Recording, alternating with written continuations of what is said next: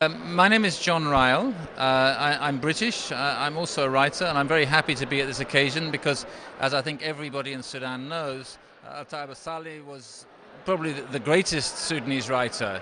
Now, I only know him through English translation.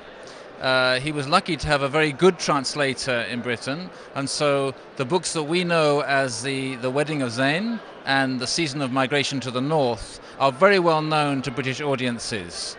And I think they're books that really put Sudan on the map, and particularly those riverine communities that he wrote about.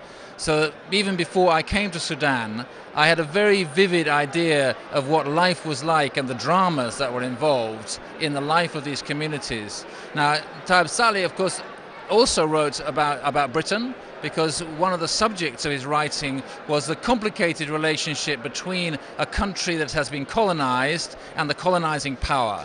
And this is part of the drama of Tayeb Salih's work.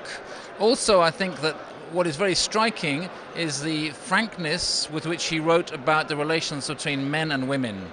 And this is something which is quite unusual. It was quite unusual in Arabic literature at the time, although it's become more usual.